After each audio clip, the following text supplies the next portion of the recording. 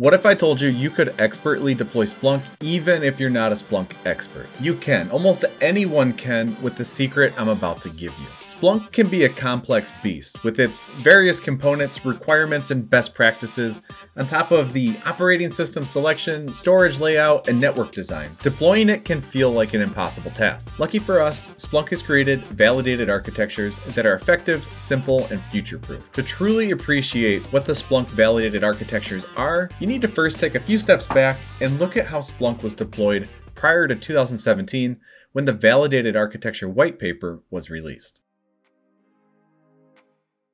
Before 2017, as an architect, you were left with two choices. Either you hired a consultancy to come in and train you while designing your Splunk infrastructure, or you spent days and weeks building up the required level of knowledge to understand Splunk well enough to deploy it. The stakes were high. On one hand, you might spend tens or hundreds of thousands of dollars with a consultancy and end up with an architecture you barely understand. On the other hand, you might build it yourself and wind up rebuilding it at a much greater expense down the road when it fails to scale or you run into performance issues. Fast forward to 2017, when the Splunk Validated Architectures, also called SVAs for short, were made public at the Splunk.conf 2017 in Washington, D.C. The validated architectures gave everyone the hard-earned knowledge and wisdom to build a world-class Splunk architecture that suited their need. The SVAs provided a few notable benefits. First, they allowed customers to standardize their architecture to one that is known and understood by Splunk support. Because the SVAs have Splunk best practices baked in, this streamlined troubleshooting sessions and future architecture decisions. Second, this reduced the total cost of ownership for Splunk deployments. Because the architectures were tuned for just enough power, but not too much, you no longer had to worry that you had over-provisioned your hardware stack and blown a whole bunch of money. Third,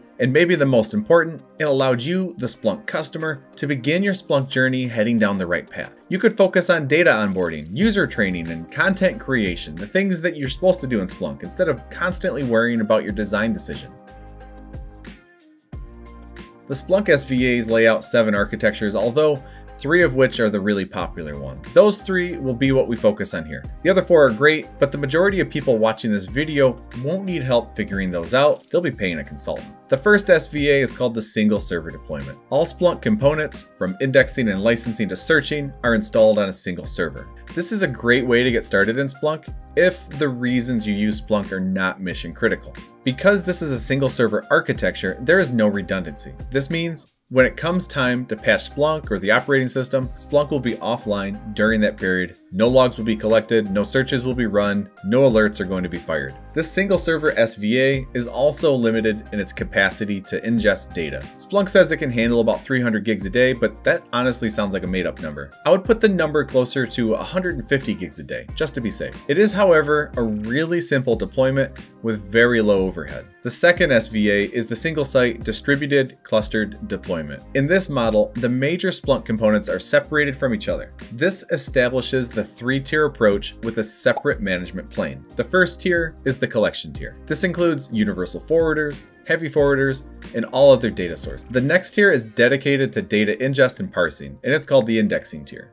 In this tier, there are 2 or more index servers that are centrally managed by an index or cluster master. The index or cluster master maintains unified configurations across all of the indexers, allowing administrators a simple path towards scaling index as the need arises. It's important to remember the index or cluster master is a standalone Splunk component that will be installed on a separate server, possibly along with other management components like a license master, management console, and deployment server. This SVA has a single search head, which means that while there is redundancy at the data ingest tier provided by the index or cluster, there is no redundancy for the search head activities like content creation, reporting, and alert generation. This is a very popular architecture though, that many organizations choose because of the redundancy at the data ingest tier.